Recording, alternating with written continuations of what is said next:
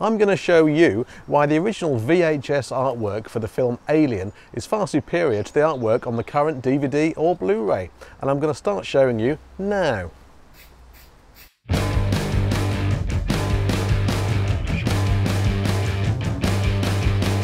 Hello precious one, and welcome to another instalment of Jason Arnopp's terrifying House of Obsession, in which I quack about the stuff I'm into, whether it's Doctor Who, horror, VHS, retro video games, writing or some other kind of nonsense. If you're new here, you might want to hit subscribe so you don't miss any future videos. The 40th anniversary of the release of the film Alien felt like the ideal opportunity to score myself some YouTube views at... No, that's not right, no. The ideal opportunity to celebrate the enduring appeal of Alien. That's it. God, if only there was some way to edit this stuff. That's quite enough banter. Time to take a look at the covers of the UK DVD and Blu-ray of Alien, which will then compare to the UK 1982 VHS.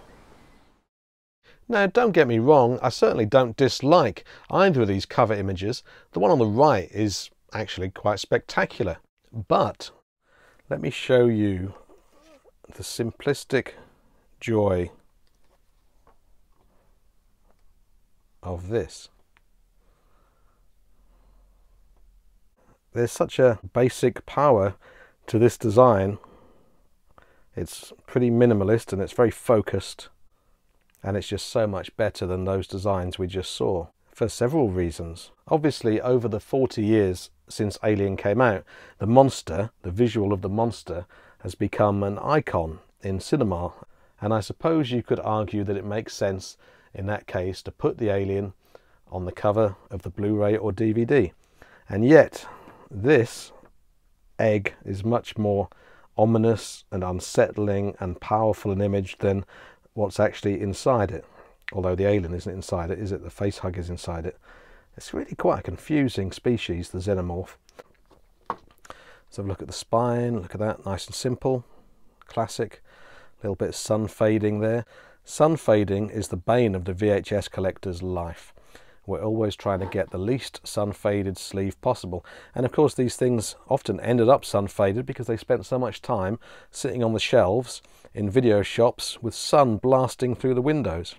Luckily this seems quite vivid. Only now do I realise that this looks like a weird creepy smile. Why did I never see that before? And let's have a look at the back. Quite a boring image, it has to be said. Not the most exciting image. That's so 70s, that image. I guess it gives the impression that this is an ensemble piece, which obviously it very much is. You've got Sigourney Weaver there. You can hardly see her face. Let's have a look at the blurb. I do like a look at the blurb in these VHS videos. This chilling suspense thriller is set far away in space and time. 7 astronauts, 5 men and 2 women, are returning to Earth in their battered commercial starship for some well-earned leave. In response to a distress call, which they cannot ignore, they become the victims of a galactic creature of unspeakable horror. Ah, I do love a bit of unspeakable horror.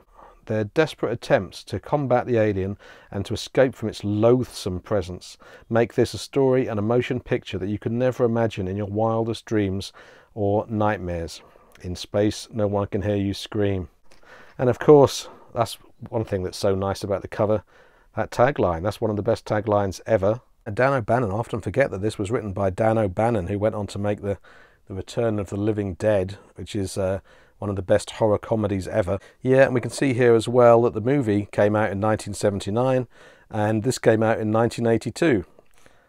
VHS was an emerging format, very much so. There was an earlier VHS release of this in the UK in 1981 through a label called Magnetic.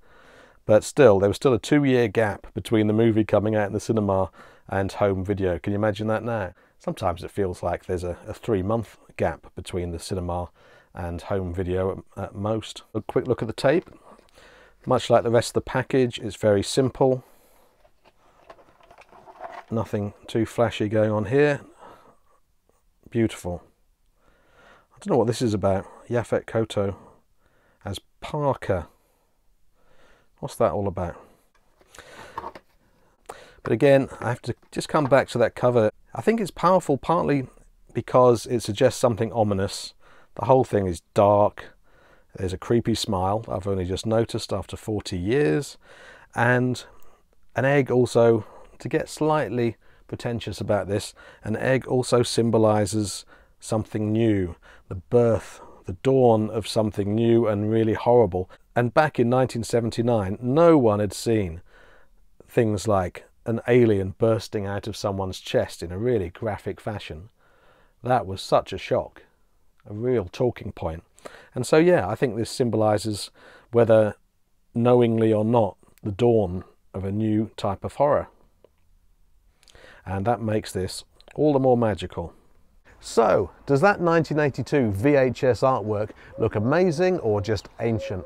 I would love to hear your opinion in the comments down there. I hope you've enjoyed watching this video, and if you have, then don't forget, in space, no one can hear you subscribe. Know what I mean? Eh? So this is something here that's always here.